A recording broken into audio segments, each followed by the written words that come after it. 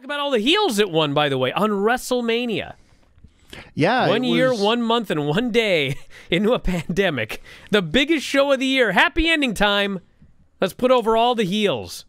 Well, they didn't put over all the heels, but they sure put over an awful lot of them. They did over the weekend, Lance. And I think that's why, too. Like, you preferred night one. Night one had a few babyfaces. That's true. Night two had almost all heels.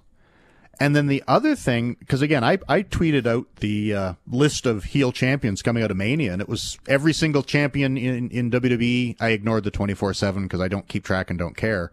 But Bianca Belair was the only babyface champion on the show, on either show. And I remember Brian Gewirtz, and I don't know if he was being sarcastic or not. I suspect he was. He responded with well, yes, but with the strong babyface wins on Mania, we've got, options moving forward. And it's like, the only babyfaces on Raw that won at WrestleMania were Braun Strowman and Damian Priest. And both of them lost on the Raw after WrestleMania.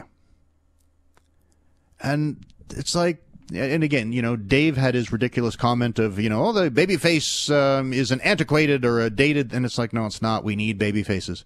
We need people we like. We need people we care about.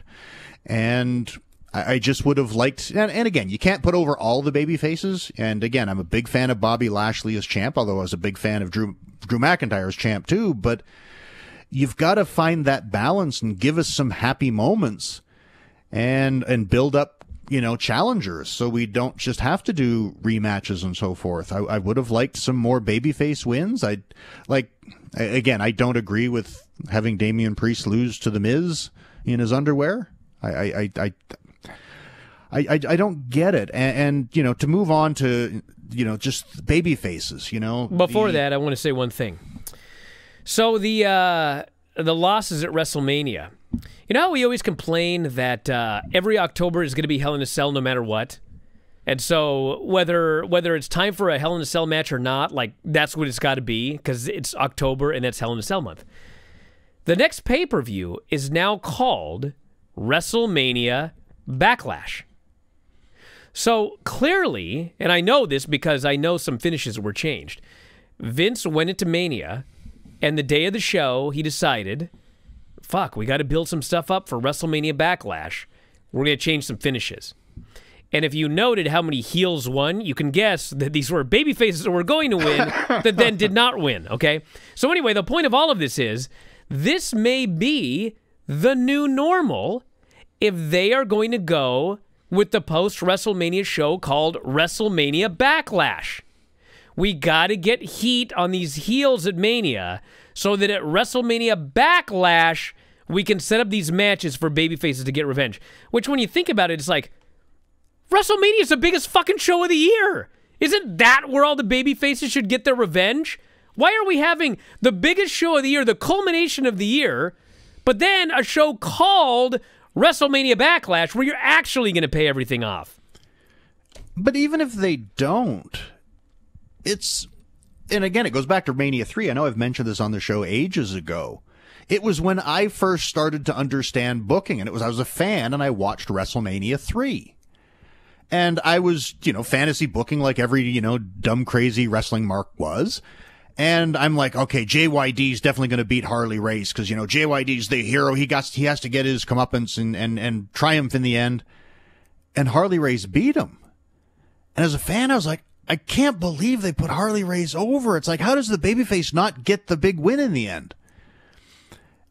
And then I watched Hulk Hogan retain his championship, and shortly thereafter, I see that Hulk Hogan is wrestling Harley Race. And I realized that, they needed to build up a challenger for Hulk Hogan.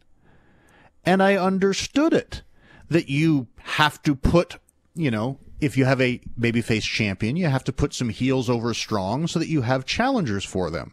And if you have a babyface or a heel champion, you have to put some babyfaces over strong. And I would have liked to have seen a couple of babyfaces being built up strong so that for WrestleMania Backlash or whenever, I've got this super over, strong, where again, if Damian Priest had just picked up a few more wins and got some more, it's like, I'd be looking forward to seeing Damian Priest fight Bobby Lashley. But Damian Priest just lost to The Miz in his underwear. It's like, I don't think he can handle Bobby Lashley. And I just wish we'd establish some baby faces and give some baby faces some steam. And obviously a few of them need to lose. I get that. But we need to establish some heroes so that we can be happy and get behind them.